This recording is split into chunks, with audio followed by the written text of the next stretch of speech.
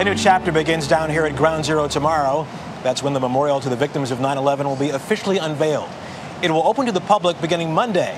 I recently met with the memorial's architect, who gave me a first-hand look at his remarkable vision. So we're now on the Memorial Plaza. Michael Arad's memorial has finally come to life, nearly a decade after the Israeli-American architect first sketched making what was gone visible. Sort of final touches are being worked on the name panels. Names of 9/11 victims are etched in bronze panels like these around a pair of memorial pools. They are 1 acre square, marking the footprints where the Twin Towers stood. Waterfalls cascade 30 feet. Arad calls this reflecting absence. I wanted to create a civic and public place that would bring people together and would allow us to stand at the site of where these towers were as a community. A jury of 12 citizens chose his design in 2004. One of those jurors was a 9/11 family member, Paula Berry. It's even better than what we were expecting. Berry's husband, David, worked on the 89th floor of the World Trade Center's South Tower, above where the second plane hit. David and Paula had 3 young sons. Here is a memorial that, in the most beautiful, most poignant way, memorializes the loss of the lives. And at the same time, it also memorializes the loss of the buildings. Arad's vision was one of 5,200 submitted anonymously from 49 states and 62 countries. We were looking for something as simple and as uncomplicated and as powerful as possible. Juror James Young is a professor who's written about the Holocaust. He says this memorial is meant for everyone. Both the families and people who have no other connection than what they read in the papers or saw on TV. Jurors narrowed the field to 8 finalists. The Memorial Cloud, seen here, and this entry, called Gardens of Light, were Arad's toughest competition. Arad sealed the win by softening his design with the addition of trees to symbolize regenerated life. You'd go home and you'd think about the 8 designs, and that one just kept staying with you because it was so easy to imagine it. As an architect, can you give me a sense of the relief that you had when they tested the water here and it worked? We knew it was going to work, but the moment that I first heard these waterfalls start up, I was actually struck not so much by how they looked, by how they sounded.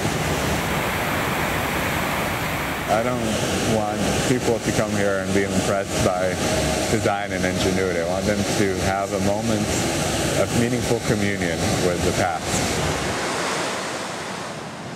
And joining us now live is the architect of the memorial, Michael Arad. Michael, good morning to you. Good morning, Michael. Good morning. Thanks for coming in. Appreciate it. Thank you very much.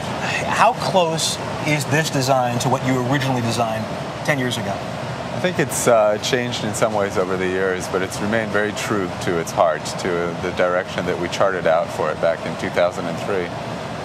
But in some ways it's gotten better because of this very difficult process that it had to go through. It brought on board many other voices, many suggestions, and it was not an easy process, but it was a process that strengthened the design. Speaking of the heart, one of the smaller details may actually in this design have one of the biggest impacts, and that's the lone survivor tree. This tree that you found from the ashes that's been nursed back to health and is really a central component of all of this design. It is such a beautiful story, and I wasn't involved in the recovery here at the site and finding the tree. That was the recovery workers who found it. And then the New York City Parks Department personnel nursed it back to health up in Van Cortlandt Park. And during that period, it was actually struck by lightning, but nothing's going to stop this tree. And it's a beautiful story of survival. And it talks about that resiliency that you saw here in New York and the way that people found it and nursed it back to health and brought it to the site. And it's one of a few hundred trees that are going to be here on the plaza. There's something beautiful about that. Let's talk about the waterfalls, as you call it, reflecting absence. Tell me about the symbolism behind those. This idea of, I was drawn to the water actually a few months after the attack, and I imagined 2 voids in the Hudson River, the surface of the river torn open, forming 2 squares, and the water cascading into these voids, and these voids never filling up. This idea of persistent absence that time doesn't erase. And I explored that idea, and it's changed in coming from the Hudson to the site. But it is very much about marking the footprints of these towers, standing there, seeing the water disappear into that void, and that void doesn't fill up. You've also incorporated the names of the September 11th victims in the memorial. How important was that to you?